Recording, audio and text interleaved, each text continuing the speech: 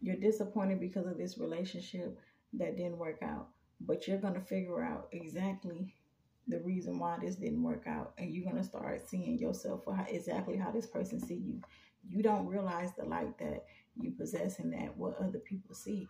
So this person sees you as an abundant person. This person knows that you've been through a lot, that you're tough, you're strong, you can go through the battles, you can create your own reality for yourself. This person knows that.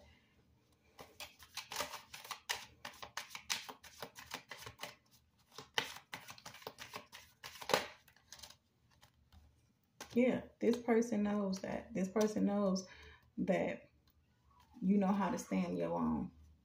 You know how to do for yourself. Now, the best thing to do in this situation is to stand your own when it comes to this individual.